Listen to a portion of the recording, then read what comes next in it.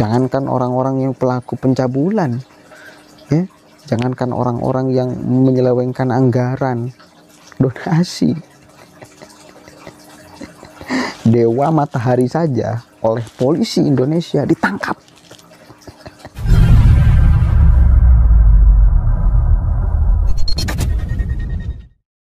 Assalamualaikum warahmatullahi wabarakatuh. Hamdan syukran lillah, amma ba'd. Sahabat manusia plural yang saya hormati dan saya banggakan, di malam hari ini saya ingin memberitakan yang lagi rame viral sekali ya. Seorang pria di Banten, Lebak, Banten, bernama Natrom sudah dibekuk oleh aparat kepolisian karena dia menyebarkan ajaran yang sesat, melarang untuk orang sholat, dan kemudian juga menghina air jam-jam.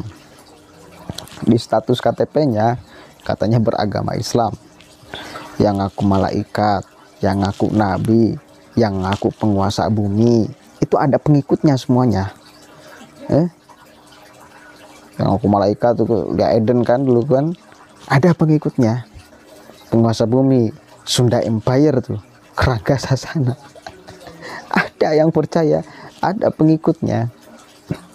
Tapi yang paling sukses merebut perhatian publik itu, di antara fenomena kegoblokan yang terjadi, kegilaan yang terjadi, itu Rangga Sasana.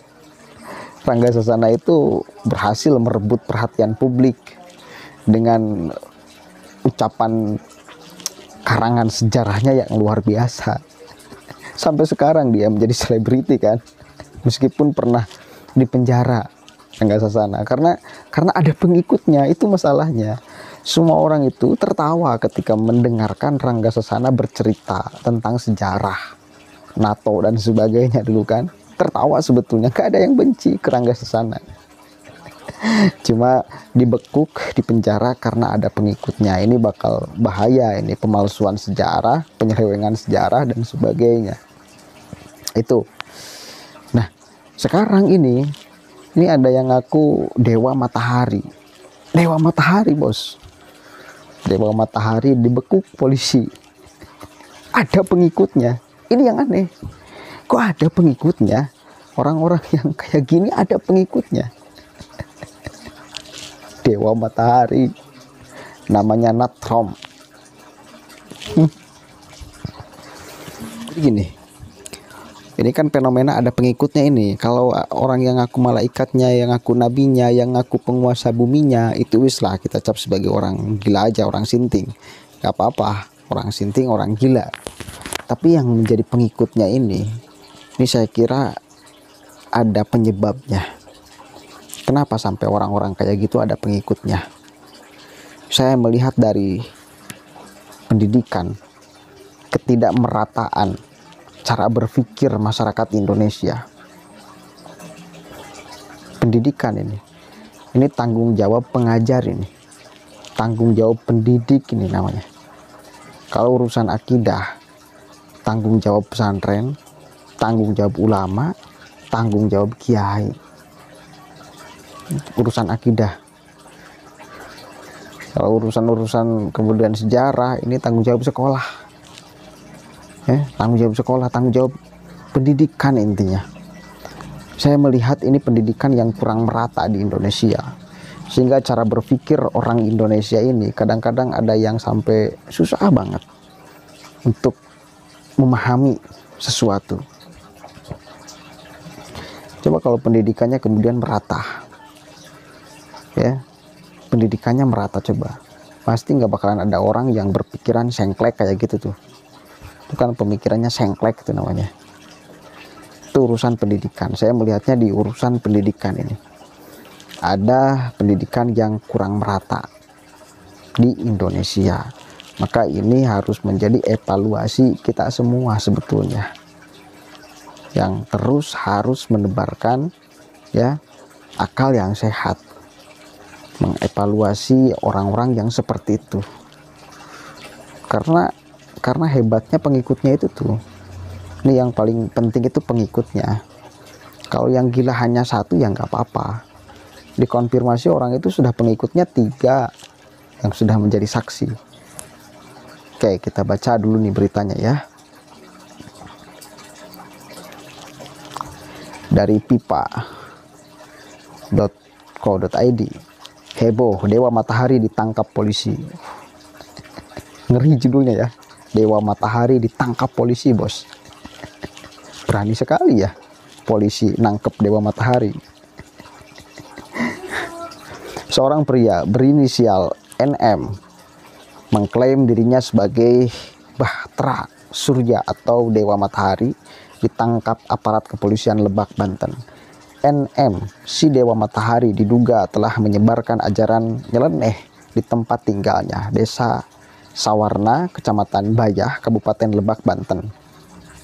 Kepada para pengikutnya, NM mengaku Allah Subhanahu wa Ta'ala sudah menyatu di dalam raganya, bahkan menyebut Nabi Muhammad SAW dengan si Muhammad. Kurang ajar nih ya.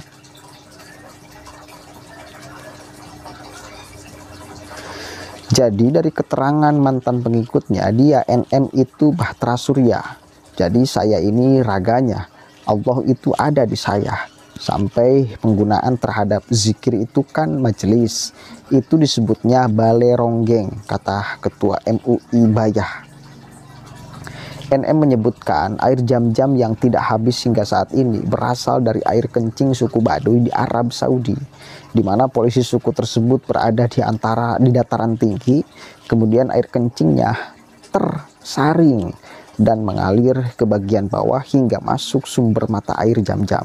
Dari KTP yang diamankan petugas, NM tertulis beragama Islam. Kemudian oleh MUI setempat juga ditanya siapa Tuhannya, namun NM tidak menjawab dengan pasti. Selanjutnya MUI menguji NM untuk membacakan 2 kalimat syahadat. Beruntung pria sepuh itu bisa melafalkan dengan lancar. Terus ditanya Tuhannya siapa, dia bilangnya ya Tuhannya Muhammad. Syahadatnya benar, terangnya. Saat ini MUI bersama Polri tengah mendalami kasus tersebut. Kailani belum bisa memastikan jumlah pengikutnya karena tengah fokus memberikan keterangan dan informasi ke Polres Lebak. Pengikutnya kita belum bisa mendata, tapi ada 3 yang sudah dijadikan saksi, jelasnya.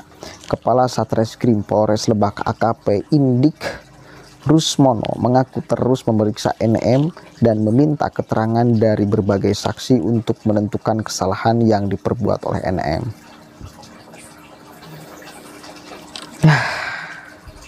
Itulah keanehan-keanehan yang terjadi di Indonesia.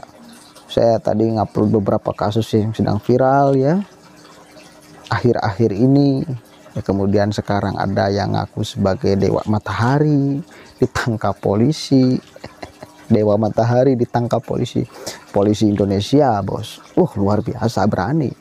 Jangankan orang-orang yang pelaku pencabulan ya, jangankan orang-orang yang menyelewengkan anggaran donasi,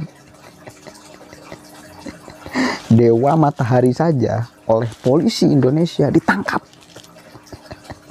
Keren bukan? Udahlah. Allahul muwaffiq ila aqwamit thoriq. Allahu a'lam bishawab. Assalamualaikum warahmatullahi wabarakatuh.